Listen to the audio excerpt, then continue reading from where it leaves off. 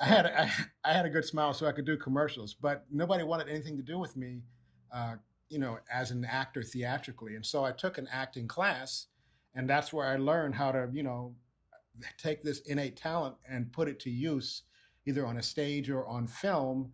And I did my first scene in the acting class, and this brother walked up to me after the class, and he goes, "You are cast." And I'm like, "That's fantastic. Cast in what?" He goes, "I'm writing this short story. I love your work. I'm going to make you the star." And I was like, "Great." So we shot it. He got signed by this big agency called CAA from the short film that he wrote and directed. And I got a call literally 6 months later. I was working at FedEx. Came home one day, and there was this message on my answering machine that went something like this: "Hi, this is a message for Terence Bernie Hines. My name is Peter Farrelly of the Farrelly Brothers. I just saw this short film you did. I don't know when you did it, but you are absolutely perfect for this role that I just wrote in this movie. I already got Matt Damon and Meryl Streep and Warren Beatty locked down.